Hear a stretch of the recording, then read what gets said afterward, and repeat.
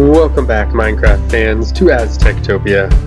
Today, we pay our respects to a hard-working farmer, Wolfram Faringray, killed by a zombie inside his own house. You will be missed.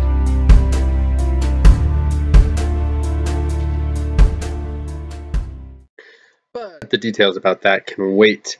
In the meantime, we should start this video off with a time lapse so nobody loses interest and goes anywhere else.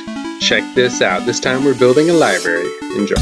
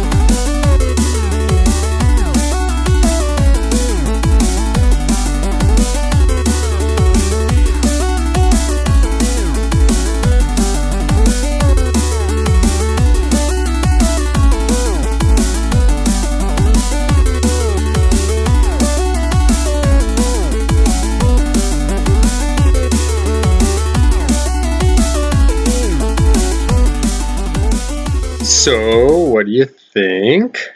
This is another freestyle design, but I really like how it came out. Of course, I started with the diagonal motif from the main building, and this is another one that's mostly stone because it's a more important building, not like the house, or I suppose the tavern's important, but it doesn't matter.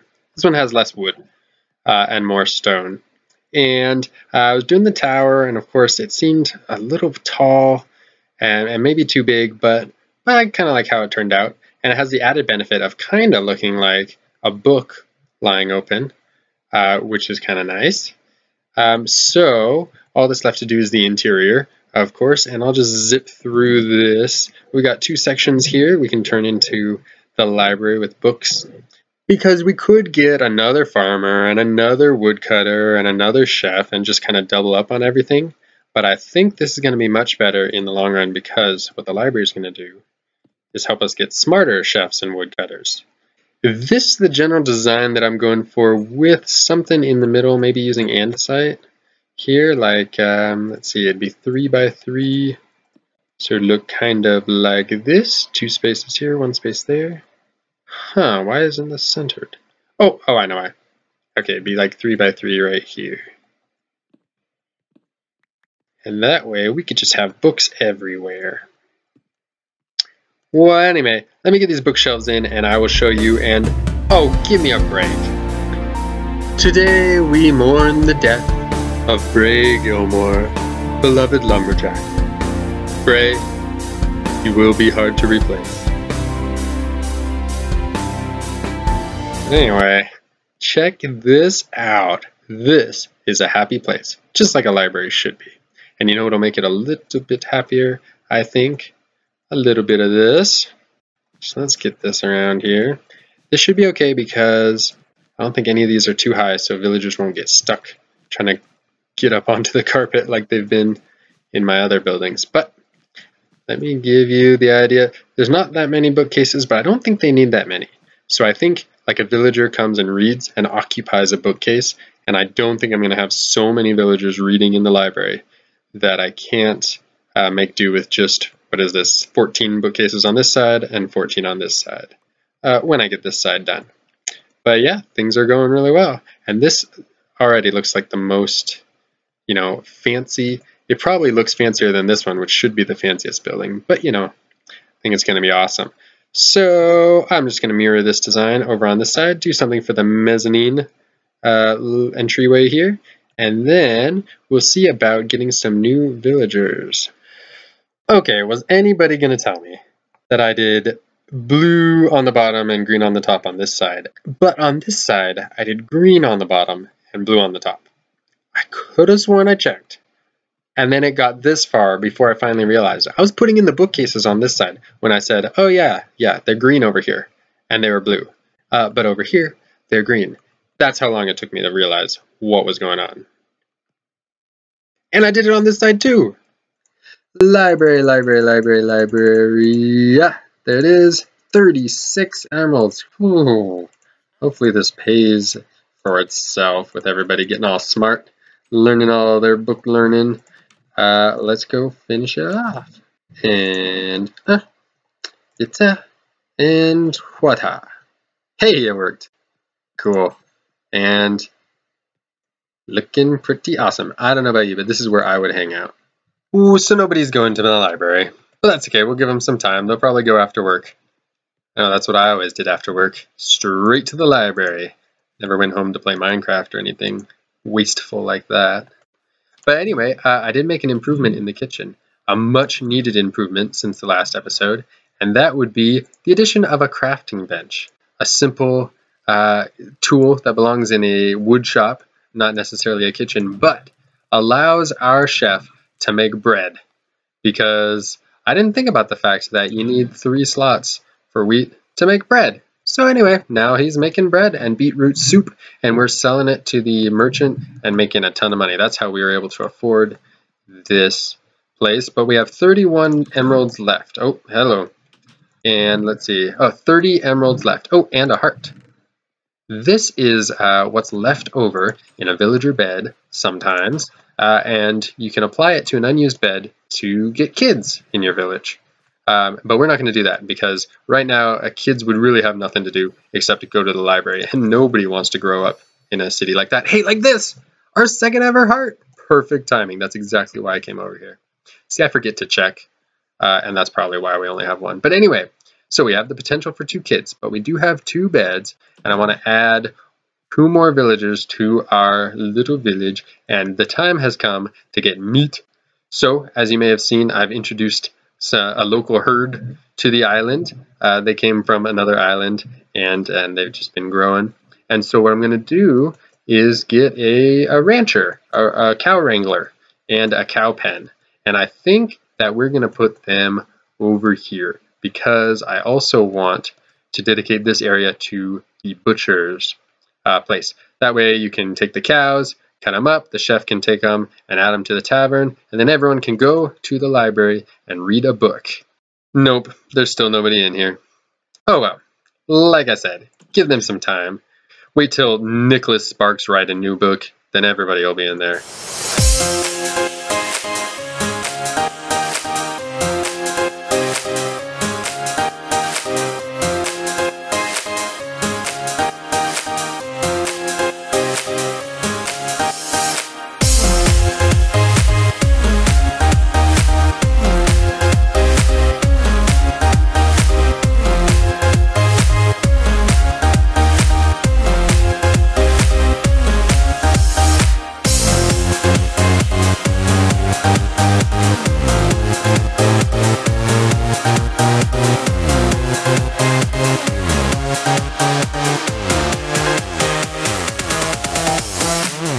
Voila, the animal pens are mostly almost completely done.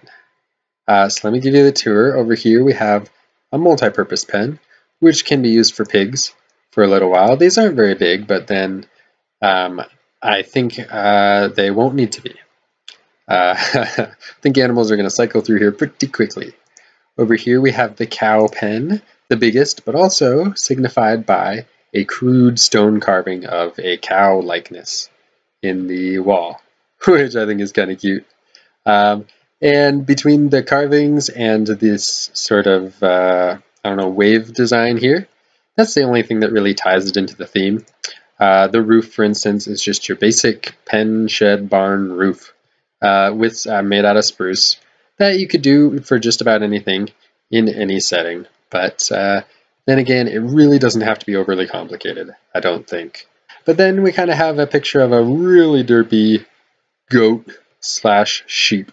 It's got kind of horns, which I know some sheep have, and then those ears that stick out that all sheep have that are just so cute. And this was too wide, so it was really fun to do the eyeballs really close together like that. But yeah, and I was filling it in with dirt like I did the other ones when I realized that these sheep are going to need to munch on the grass because they're going to be sheared by our rancher when we have one. So I thought I'd better actually let the grass grow in that one. Whereas these ones I don't think will need that. The cows get milked, but I don't think they need grass for that. I think it's just like a twice a day kind of thing that they can be milked. And then this will be the chicken pen, chicken coop, which is very small, which is fine because chickens are small, but also not done yet. And so I'm thinking we have enough to get one animal pen and a rancher, so we'll get cows because we might need the leather to make books. And actually, since we have a library, we can probably get an enchanter at some point once we have those cows and a butcher. Then we can take the leather and make books out of it, which would be kind of cool because then the enchanter could come and enchant the books. And I did have to change this library up a little bit because nobody was going in here because this whole level that was raised up by one was the whole library. Apparently the rest of the building didn't scan in because it was on a different level. So what I did instead was I kept this the way it is because it looks beautiful and I couldn't bear to change it. But I took the item frame and I put it on the other door and lowered it by one so that this would be the floor level and then all of these books would scan in and people can come in here and read, which I'm not sure if they have even done. So I'll keep my eye out for that. But the time has probably come to get our cattle pen and see if it works. 30 emeralds ought to do it. Hello! That's right, you never sleep. Oh, we got pigs, we got sheeps. We got cows, 24, oh goodness. Now you're supposed to just put it somewhere near the fence gate, and either one of these fence gates would work, so let's try... Yeah, let's try this one. Whoa, it worked. Okay, I think we're in business. Now, the idea is if we get a rancher, he or she will start rounding up the cows and bringing them over to this pen. And I do want to be kind of careful because there are a lot of places for a rancher to get into trouble. So hopefully cows haven't wandered off towards the lava or the cliffs or anything. Hopefully this will be a safe roundup. Yes, somebody's reading! Oh, and it's Sierran Bass. This is our replacement woodcutter for the late Bray. Where you going? Did you get smarter? I don't think you did. Alright, Audrey Swiller. Excuse me. Hello. Audrey Swiller. You are already partly a rancher, so that makes you the best candidate with your 5 intelligence, or you're not the same person, for our next rancher. Audrey Swiller. Go round up some cows. Yeehaw! And look what our experienced rancher did. 2 cows in the pen, the correct pen, I might add. Plus, she walked off this way looking for a bucket. So I'm thinking that if we provide some iron buckets, we might even get some milk.